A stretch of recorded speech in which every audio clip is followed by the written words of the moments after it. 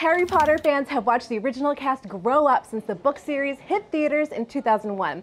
And now we have a look at how young Severus Snape has matured. And in entertainment, Benedict Clark played young Severus Snape in Harry Potter and the Deathly Hallows Part 2, when a moving flashback sequence revealed adult Snape's true motivations and feelings. Since the movie, he's acted in a few short films here and there, but we are loving his Instagram account. Clark documented a recent trip throughout the United States, and it seems like young Snape has really come into his own. He hit the nation's capital, then he headed west to the Rockies.